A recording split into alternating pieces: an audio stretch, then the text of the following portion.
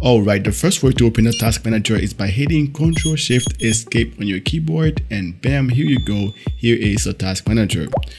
The second way to open the task manager is by hitting CtrlAltDelete, and then right away you will see this screen, and then you select task manager, and bam, here it is. The third way to open the task manager is by right clicking the start button and then selecting task manager, and here it is.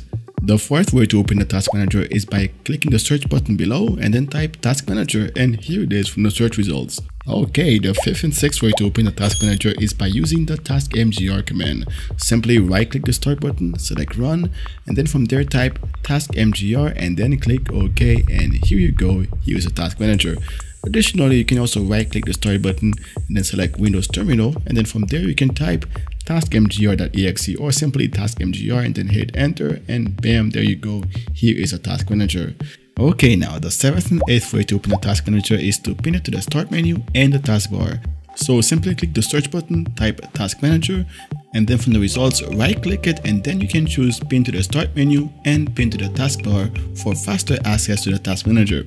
Alright, the ninth way of opening the task manager is by creating a desktop shortcut. Simply right click an empty area on the desktop and then click new and then choose shortcut.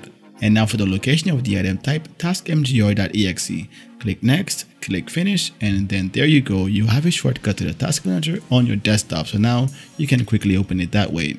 The 10th way of opening the task manager is by using the File Explorer or a simple folder. Simply right click the start button, select File Explorer, and then go on the very top that displays the file path, click an empty area and then type taskmgr, and then there you go, hit enter. Here is the task manager. You can open it to start using it.